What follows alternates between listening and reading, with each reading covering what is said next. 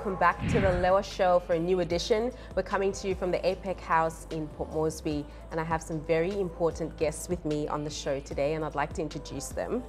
Over here, we've got Professor John Vince, Deputy Dean, Academic and Research, School of Medicine and Health Sciences. Thank you so much for joining us today, Prof. My pleasure, thank you. Dr. Evelyn Lavu, Director, Central Public Health, and that is part of the National Department of Health. Thank you for your time, ma'am. Thank you. And Dr. Paki, Molumi, CEO, Port Moresby General Hospital. Thank you very much for your time. My pleasure. Are you guys all right? I feel like there's a bit of We're tension here. We're all good. Should we be doing some stretching just to get everyone at ease? We are ready. All right. So what I wanted to ask you guys, or maybe just go into more depth, is about the medical symposium that just happened. So that was the 55th medical symposium. Correct me if I'm wrong. Yeah. So if you'd like to share some of the highlights of that, or what were the goals going in and how you achieved them, and your plans in next year's symposium. Okay. Well, maybe I'll start off on that, because for my sins I was the chairperson for the scientific committee. So last year's symposium, which was held in Madang, the group decided that this year's symposium should focus on medical education. But shortly after that, it was decided that we should make it a little bit broader to health education. And on that basis, we decided to break the symposium into three segments, if you like. The first segment was specifically to deal with medical education, with the education of doctors and laboratory technicians and allied health workers. And so the whole of the first day was focused on that issue, and there are a number of outstanding issues related to that.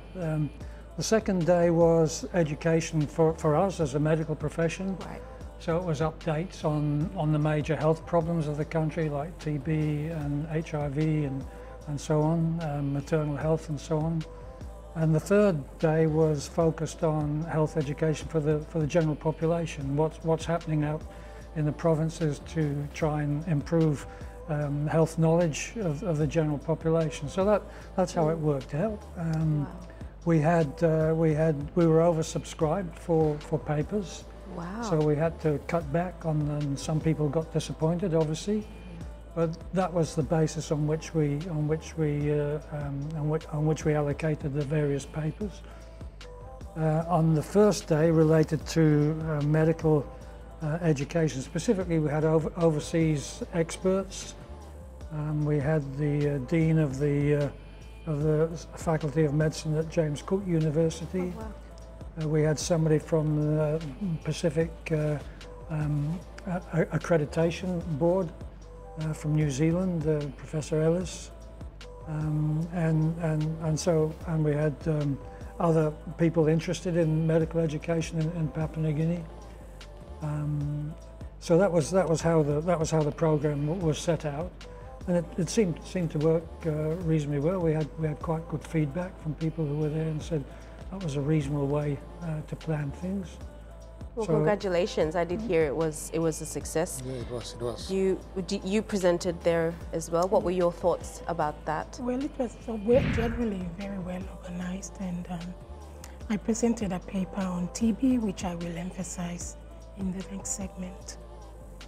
And did you obviously attended as well, or were you presenting? I'm actually the treasurer, and I was the chair of the fundraising committee. Oh, fantastic! Well, congratulations! You were able to have it at the Hilton. Yes. So yeah, basically it's a 55th, as you said, and medical society has been doing this for the last 55 years. So I mean, many people ask why hold symposiums every year, but if you look at it, is one of the objectives of the medical society is to work with the National Department of Health to come up with government policies so that we deliver those policies with evidence-based. So in meetings like this is where scientific evidences have been presented, so that we convert them into policies. And one of those is the immunization programs that we are doing. The immunizations that we give are actually derived from those the scientific papers that come out of that.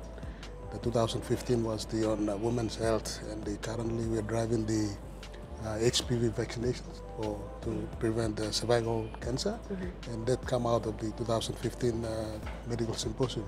So the medical knowledge is changing, so it's very important that we all these programs every year. So we support the National Department of Health with up-to-date government policies. Right. Now, Prof, how important are these symposiums to the profession, the medical profession here in the country? How important is it? He said that they're held every year. Some people may ask why every year. Oh, okay. How okay, important? they're extremely important for a number of reasons. One reason is because it allows us to keep up to date with what's going on. I mean, if you're working out in Vanimo or Wewak or some of the smaller centres, it's very difficult to keep absolutely up to date in terms of maybe change in health policies or new ideas coming in. We hear from the research people, the experts in research, the PNG Institute of Medical Research. We hear from our own researchers within the school and around other areas, and internationally as well. We have a large international following. So it's very important for our own education, and then the people that attend, the doctors that attend, can take the messages back and educate their own staff. But it's also very important from the point of view of cohesion of the profession. We're a fairly tight-knit profession. We're quite proud of the fact that we work quite well together. And as part of the main symposium, we have specialist society symposiums.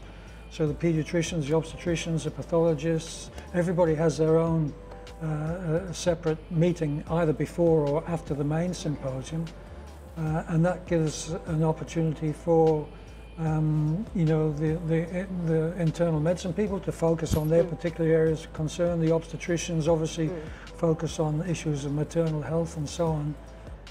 So it's not just the medical society itself. It's everything that happens around the symposium, and it gives everybody a sense of belonging to the profession, and we see that as being very important.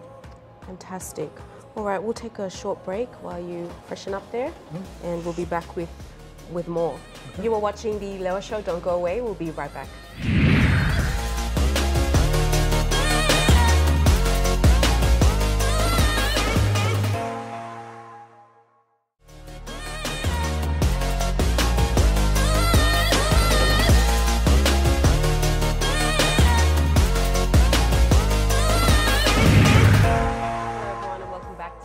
Show.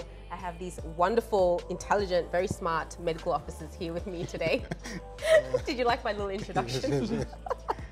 All right, a little bit of laugh before we get into the serious questions. Dr. Molumi, as CEO, newly appointed, congratulations. Thank you.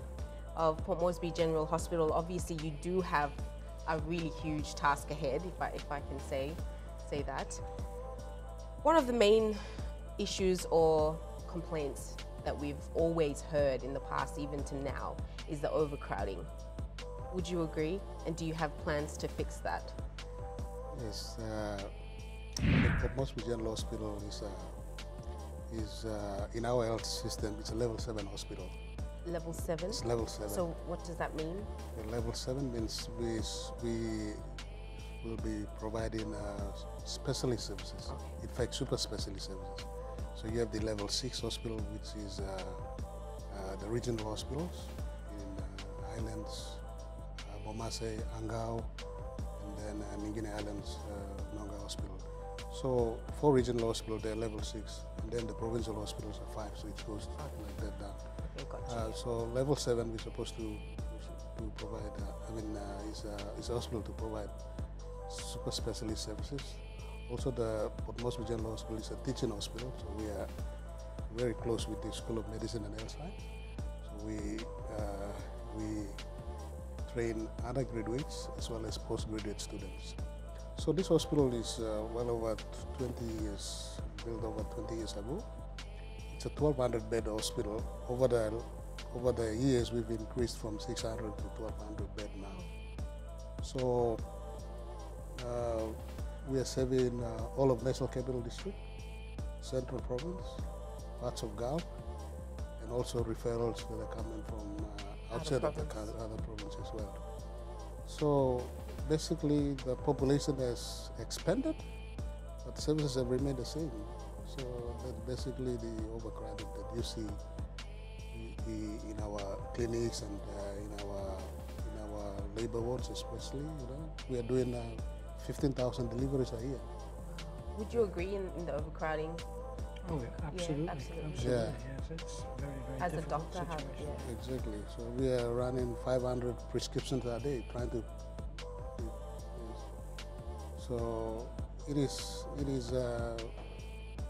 very expected that the population has expanded in the city. So that is the main reason why PNG is overcrowded. And in your experience as a doctor, how does that affect healthcare, providing healthcare? Maybe you can assist with that answer. Dr. Lavu? Well, the beds are full. You can't admit patients. And then there's overcrowding in accident emergencies. Beds are full. So, patients come, but there's nowhere to stay. And that poses a big problem. And they can't be treated well in the wards. In accident emergencies, there's no space as well. So it goes backlogged from one stage to another. Do you have plans to curb this problem? Yes. Basically, as I've said in the system, it's the different level 7. Then you have level 6, level 5, and level 4. So National Capital District there's no level 5 hospitals. Okay. There's no level 6, so to speak, level 6 hospital here. So basically, Port Moresby General Hospital is functioning, the function of a level 5, level 6, and at the same time we are doing level 7. So if for PNGH to function as a true level 7, we need to offload those functions. Right. So which means we need 4 district hospitals in the city for the four districts. Central hospital to take care of this population of the Central Province. So that is part of your plan? Yes, I mean it's not Port Moresby General Hospital's plan, but if those things come on board, then we can offload some of those services and we can perform as a true level 7 hospital. Right. You agree, Prof? Yeah, yes, I do. I mean, I think that for a long time, people have been talking about setting up satellite hospitals, if you like, within Port Moresby itself. And years ago there was talk about a Central Province hospital, wasn't there? But it never got off the ground. So at the minute, Garahu Hospital functions as a level 4, really. Yeah, it's really a level 4. Yeah, and that's certainly taken a load off PMGH. But the problem is, the population of Port Moresby is doubling about every 10 years. About every 10 years. So, when I first came here, the population was 70,000. The population now is closer to 1 million. Right. So that's the sort of population pressure that not just Port Moresby, of course, but if you go to Mount Hagen, you'll find exactly the same thing. Any of the major hospitals, you'll find exactly the same thing. Patients have to wait a long time. Beds get full. The capacity of the hospital to look after inpatients is stretched. There are staffing issues in a lot of cases. So I think sometimes we get too focused on the bad things, and people don't understand the pressure that the health system is under. But there's a lot of good things happening as well. And so I think we should not always focus on the difficulties. We should look at the good things that are happening, and there are lots of good things happening as well. Exactly. So, Dr. Molumi, the other current or issue that most talk about, I would say, is cancer as a killer. Right? It is a real killer in our country. I've lost a couple of relatives to cancer, and there being a lack of facilities per se to treat it, to even diagnose it, first of all. What's your take on that? Yeah, cancer it's a big issue in the country. I think especially cervical cancer, oral cancer now is quite common. I'm a neck surgeon, ENT surgeon myself, and the ENT clinic is filled with oral cancer patients. So cancer is a big issue, but I mean the government is taking this on board to ensure that we have a proper cancer facilities. For Port Moresby General Hospital, we've been allocated 25 million to build a cancer facility, which is under construction right now. So that's a positive thing. Yeah. Yeah. But can I just make an interruption, because in the symposium, one of the papers which was produced by one of our which was presented by one of our overseas colleagues was on oral cancer, and what he's saying is that in 10, 15 years from now, it's not going to get better, it's going to get worse. Why? Because children as young as 5 or 6 are chewing betel nut. And smoking. We know what the issues are that cause oral cancer, but increasingly younger and younger people are chewing betel nut and smoking, and there'll be a 15, 20-year interval, maybe even shorter than that, before we start seeing them presenting with oral cancer. Yes, so we're still very young age. The youngest I saw was 22-year-old coming with cancer. So that means started chewing betel nut at a very young age at the time. So building facilities and even sophisticated equipment to treat is not really the answer. It's prevention. Prevention is is the important. key. Prevention is the key. Yeah. So the more we invest into prevention and early diagnosis and treatment, then we can cut down the cost of healthcare. Fantastic. That's a good point to end on, Dr. Molumi. You're watching The Lewa Show. We'll be right back with more.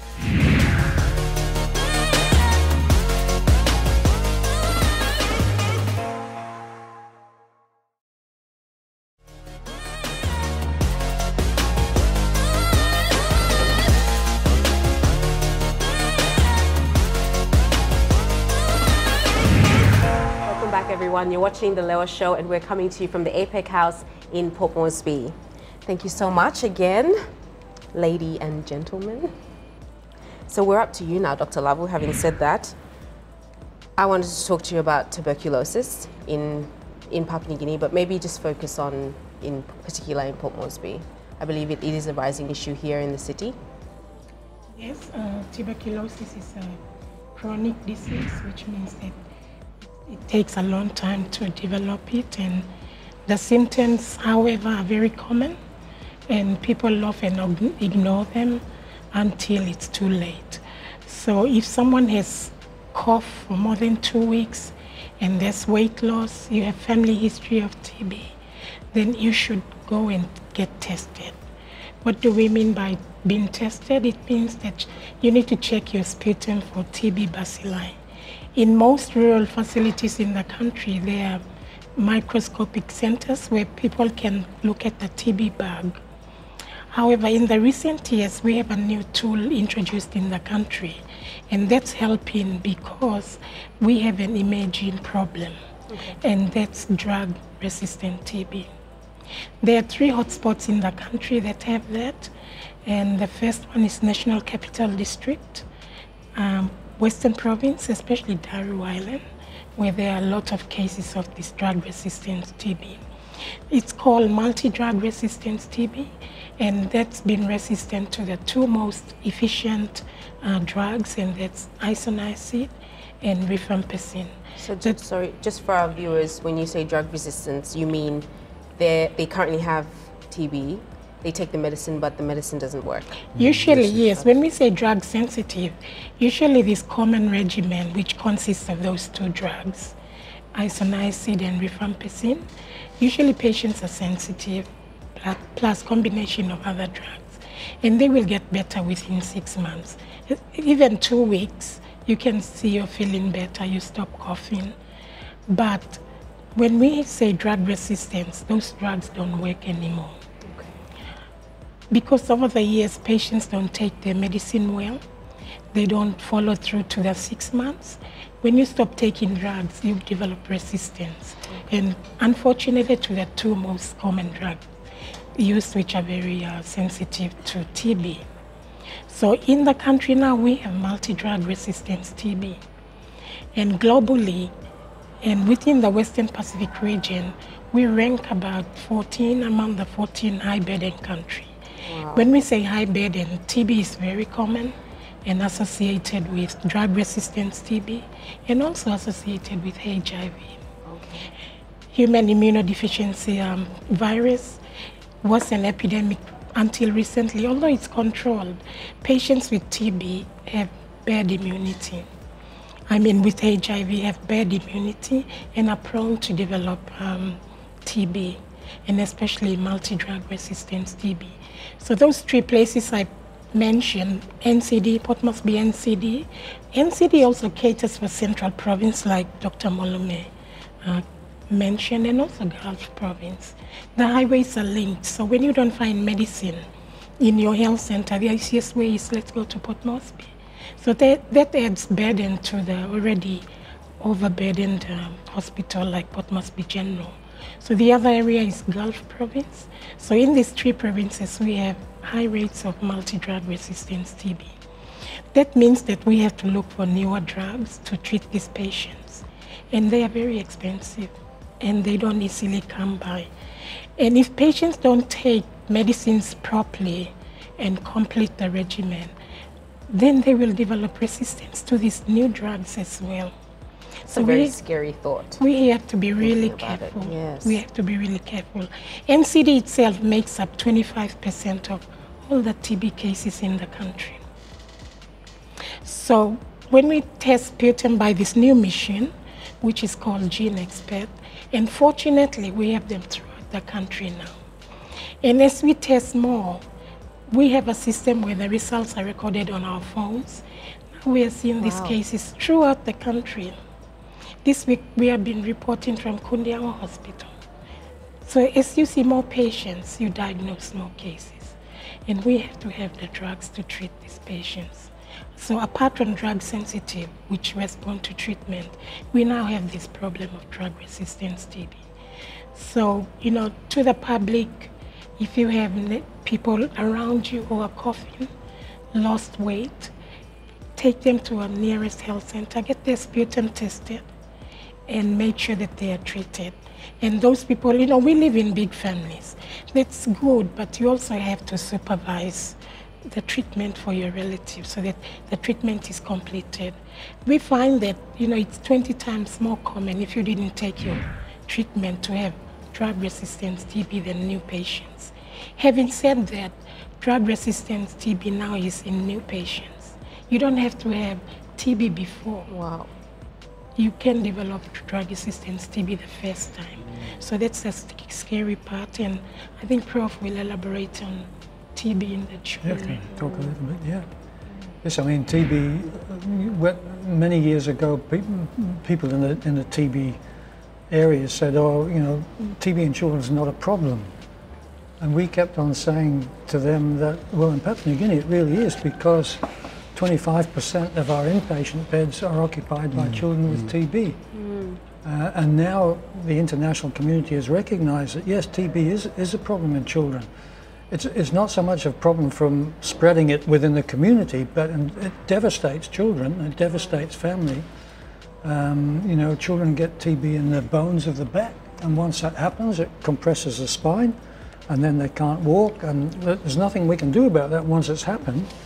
They get TB in the brain, they get TB meningitis, they get tumours in the brain from TB. So for us in PMGH, we've got 1.5 wards just full of children with TB. And as Dr. Lavu's pointed out, there's very often a coexistence with HIV infection, and there's very often a coexistence with malnutrition, which is very common. So TB causes malnutrition, but malnutrition predisposes children to get TB as well because of its effect on the immune system. So it's a huge problem, and we see this big problem with multi-drug resistant in children as well as adults, and then it becomes extremely difficult to treat them. You agree, Dr. Molumi? Yeah, definitely. I mean, Port Moresby General Hospital is is the commonest cause of admission is TB. Okay. The commonest cause of death is TB in the medical ward. And currently 4 wards occupied by TB, and it's continued to increase, and we have to address it. I think, you know, the biggest problem is trying to treat is one thing, but prevention is one of the big causes, overcrowding. Overcrowding in the same house. Many people living in the same house. Living in the house, like communal. There's so many people that live And then in a house. The performance indicators for TB should be packed with the National Housing Commission. Okay. The more housing that you provide for families to live in a family rather than having the entire extended family, we could be able to go a long way in reducing the number of TB cases. If you look at the statistics, TB was very common in those well-developed countries, but during the Industrial Revolution, when people started having better water supply, better sanitation, better housing, then the number of TB started coming down, and even the BCG came later. TB numbers started coming down when the standard of living has improved. Yes. So treating is one thing. We can invest in a lot of money in treating, but we should think about housing people properly so that people live as a family rather than even an entire tribe. And, like a nuclear family, in a family per house. se. Yeah. All right. Yeah. Well, thank you. We will take another short break. You're watching The Lewa Show. We're here at the APEC House in Port Moresby. We'll be right back.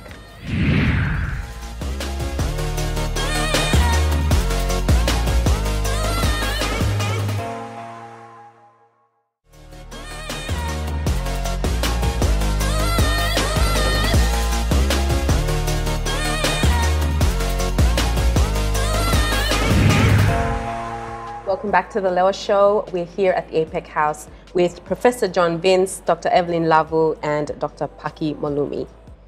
Gee, all these doctors and big words we're using here. I feel smart today. All right, Professor Vince, child health. Yep. Your specialty? Yep. Well, it was, yes. Yeah? Tell us. Okay. Well, I think, I mentioned earlier that we shouldn't all be talking about the bad things, and one of the good things is that there has been a slow decline in mortality statistics in children over the last 10 years. I don't think anybody is absolutely sure what are the main reasons for that, but certainly one of the reasons is the introduction of vaccines. We introduced a vaccine for the common bacteria which cause meningitis and pneumonia in children, called the HIV vaccine or HIV vaccine, and the pneumococcal vaccines. Those have been introduced in the last 5 to 10 years. And we have got evidence that the introduction of the HIV vaccine, for example, produced a reduction in the amount of meningitis in a couple of areas. So I think our current under 5 mortality rate is about 56 per thousand, and our under 1 mortality is about 48 now, and so that has declined consistently over the last few years. Maybe it's things like simple preventative things related to education, like hand washing, and basic sanitation issues. So there has been some good news, but I just want to focus on immunisation a little bit, because it's so important, and because in terms of health expenditure, it's the best value for money. Of all the health intervention programs, immunisation has been shown all the way around the world to be the best value for money. So people may ask, well, we've had a recent polio outbreak, and that's absolutely true. The simple reason why we've had it is because our vaccination coverage is way below 60%. It should be well above 90%. It's way below 60%. People may remember 3 years ago we had a measles outbreak, and there were 72,000 people affected by measles, and there were at least 400 children who died. as a result of a completely preventable disease. One of the things that's happened with the outbreak response to polio is that there's been a massive coverage of polio vaccine in the country, and we think that the outbreak has been contained. But in the very last outbreak response of vaccination, the health department included measles and rubella vaccine. We're particularly interested in measles, because if we don't get the coverage of measles vaccine up much higher than it has been, we'll have another devastating measles outbreak. You can predict them. If your measles coverage drops below 70% or so, you can predict that every 4 or 5 years you will get a measles epidemic. So we think that the action that the health department has taken in linking the measles vaccination to the polio outbreak will prevent a major measles outbreak. But I also want to go back talking about vaccination to the point that Dr. Molumi and I made a few minutes ago in terms of prevention. And we talked about possible prevention for oral cancer, but we know that HPV vaccine prevents cervical cancer. One of the biggest killers for women in this country. And it's not 100% effective, but it's about 90% effective. If young people get vaccinated with HPV vaccine, their chances of for the women developing cervical cancer are reduced by about 90%. And they get that in, what are the ages for that? Well, we're focusing on between 9 and 15 years old. 9 and 15 years old, yeah. That's So you know, there's been run pilot projects with it, yeah. Obviously there are issues about acceptability of this vaccine, but and it requires a lot of social information, social education to get people to understand the importance of this vaccine. But we would hope, not just from the pediatric point of view, but it involves everybody really, that we would hope that the health department and the donor agencies can help us to roll out the HPV vaccine. It's difficult because we're talking about a disease which is going to hit people in 20 years' time, 30 years' time. But the evidence from around the world is that this vaccine works with about a 90%, efficacy. So it's very, very important. All vaccines. There's no reason, well, that's a silly thing to say, because we know that delivering vaccines to the really remote areas is difficult. Access is one thing. Okay, in Port Moresby, we should have 100% coverage. Yeah. But when you get out to Telefomin or the back of Western Province, it's an entirely different problem, and it requires very careful planning, very careful management. Requires adequate financing of the various at the district level, but it's feasible. It is feasible, and so anybody watching this, I'd like to make a plea: please get your children vaccinated, and make sure all your family members get their children vaccinated, because it's so important. Absolutely, yes. And it comes back to your point about prevention. Yeah, yes. Also adding on, the older women will not get vaccinated, but you can have a pap smear done. Yes. It's really sad to see women die of cervical cancer, and not just village women, educated women. We think it will not happen to me, and we just postpone and postpone. Please get a pap smear if you haven't had one done. From what age do you recommend? 21 up, but also depending on what time they start having sex. Because it's a sexually transmitted infection, the human papillomavirus. So the earlier exposure, like you mentioned, of the mouth cancer, the same thing. In PNG too, we've seen younger women develop cancer, and people in their late 20s. That's very young to have cancer. Cervical cancer. So if you are watching, get a pap smear, please. And for you can save your life. People in the developed countries, they can also get a lab test. I believe. Also, if you have the opportunity, it's expensive, but get a HPV test instead of a pap smear. Because if you get a HPV test, which we don't have in the country yet, but we have the equipment, you can take 5 years, whereas if you have a normal pap smear, the next one you do is 3 years. And if you look at it, whether you're private, public, it's not expensive. The amount of food we buy, which also kills ourselves. Contributes to the lifestyle, lifestyle diseases as well. Yes, very good Also point. talking about HPV vaccination. We should also vaccinate the boys as well, because after all, the girls are going to get it from the boys. Oh, yes, very true.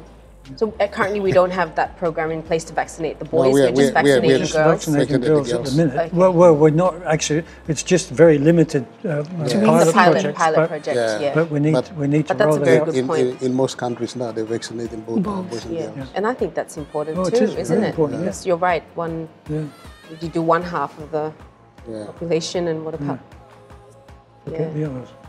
Yes, all right. Thank you, Professor Vince. We will be right back on the Lewa Show. Don't go away.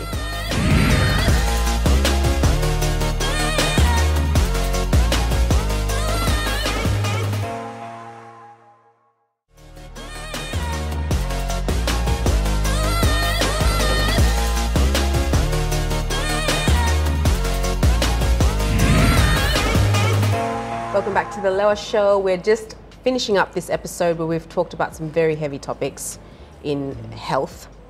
And I just wanted to give you all an opportunity to say your final words before we go. Did you want to start? All right. You've got a really nice smile on there. Okay. Well, first, thank you very much for the opportunity to come and talk about very important issues. I mean, I think all three of us are sort of pretty passionate about what we do. I think on a number of issues we've touched on, TB, cervical cancer, mouth cancer, childhood illnesses, we're focusing on prevention, and I think prevention is linked to education, isn't it? I mean, if we can educate our population about the issues that we've been talking about, and if the population can understand what we're talking about and can take preventive action, then we can reduce the amount of expenses that we need to put on curative medicine. Curative and preventive medicine, they're both terribly important. I mean, we've all had relatives with very serious disease which have required curative medicine, but we also need to focus as a population, we need to focus on preventive things. Very simple things, hand washing, Right. Safe disposal of feces, getting our children immunised, making sure that we don't waste all our money on gambling or buying nonsense non-foods. And you got to be careful what I say. No, here. that's fine. You go right on ahead. That is completely fine. But the issue is people spend their money on rubbish, really, and so focusing on what we can do to prevent illness is so important. So again, thank you very much for allowing us to talk about these things. Thank you so much, Professor. Thank you for having us to talk about issues like Prof. Vince said. For me, like all of us, prevention is better than cure. So all those TB patients, if you have relatives who you think have TB, encourage them to get treated so that we can reduce the burden of TB in Papua New Guinea. It's a big issue. Now we're going to drug resistance. We know we can't make our own drugs. We have to rely on other countries, other funding to buy our drugs. But it's good to see the government buying our TB drugs, so that's a good thing. So sometimes our government is responsible in TB, and we need to keep working together to prevent TB. And come early, don't wait till you can't walk. Doctors, we are not God. You have to come early so you can be treated and cured. TB is curable. And cervical cancer, I run a pap smear clinic for my village women. It's called the Lavu Association, and we've been doing that for the last 5 years now. And it's a program, and we follow women up. And I'm surprised to see that it's the younger women that are showing early signs of cancer. The older generation are fine. I think they're doing well, but we younger ones need to be educated a bit more. My final plea, apart from vaccinating children, is to the ladies, if you haven't had a pap smear, do it today. Don't wait till tomorrow. It may be too late. Thank you. Thank you, Dr. Lavu. Final words? Yeah, Lewa, thank you for this opportunity to come here on the show and inform the public of what we are doing. It's the population has increased, the resources are limited, but we are trying our best to deliver the healthcare to our people. But as we've said, I think mostly in this program is prevention is the way to go. And like Port Moresby General Hospital, we are building up infrastructure to meet a level 7 hospital, to do super specialist services, neurosurgery, heart surgery. But the running cost of those are very, very high, and to treat, it's very, very expensive to treat. But we can simply stop getting there by the preventive measures that we talk about. And lifestyle diseases killing us, diabetes, hypertension, the rate of heart attack and stroke has gone right up. So soon PNG will set up facilities for early diagnosis, preventive medicine. We diagnose cancer early, we diagnose heart disease early so that we can treat our population at the early stage before they go into complications or late stage, because when they go into late stage, like stroke, the cost of looking after a stroke patient is very high. When we can diagnose early and treat early, and that's the direction Port Moresby General is looking at, whilst we are building up facilities to treat those and do high technical stuff, but at the same time we want to drive programs that will involve early diagnosis and early treatment. In that way, we can save save cost in running healthcare if we invest more into prevention and early diagnosis. Fantastic. Thank you very much, Dr. Molumi. Thank you once again, Professor John Vince, Dr. Evelyn Lavu, and Dr. Paki Molumi for your time. It's been an absolute privilege and honor to listen to your intellect, honestly, and for sharing that with all our viewers today. We're coming to you from the APEC House in Port Moresby, Papua New Guinea. Do follow us on Facebook, YouTube, and on Instagram. You don't want to miss out future episodes. And if you have missed this one out, you can find it on either page or the links thereof. And also to find out more information about these 3 wonderful guests today. Once again, we'd like to thank our host venue, APEC House in Port Moresby, and we will see you next time on The Lewa Show.